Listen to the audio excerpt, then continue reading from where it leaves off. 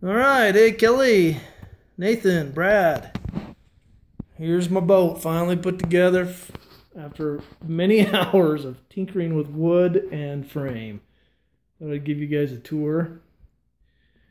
It's plywood that I have down there, suspended from the frame. And it does run underneath the cooler and the dry box. In the front here, I got a big, ginormous bench seat. I could lay flat and probably not touch the ends. Easily fit 3 people sitting there, no problem at all. You can see that these rails run clear to the back. And then there's this monstrous section back here, which I have a floor and a canopy to go over the top and just pile the gear in, whatever's needed. You can see my floor that's being hung there. And if you look underneath, it doesn't, it has a good 2 inches of clearance. A little bit of touch-up paint needed there, but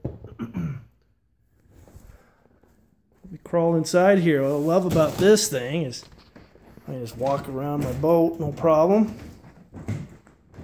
Step right down onto a nice wood floor. Scout, stand, the cooler's right there. There's my kick bar. And here's my oars. Got these freaky diamond blades. You can see the shape of them there. They're really heavy.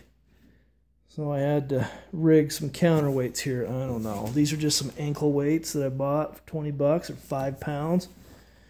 That seems to make it really nice. Obviously it's heavy, but there's very little pressure there to hold down. So we're going to give them a try. I don't know if you can tell, that blade is kind of shaped for the backstroke, but we will see. Anyway, this is a flip down seat. This flips down like so. Then you can get into the dry box, flip it back up. I haven't decided if I actually need to put the set screws in there. Hold on. What was that?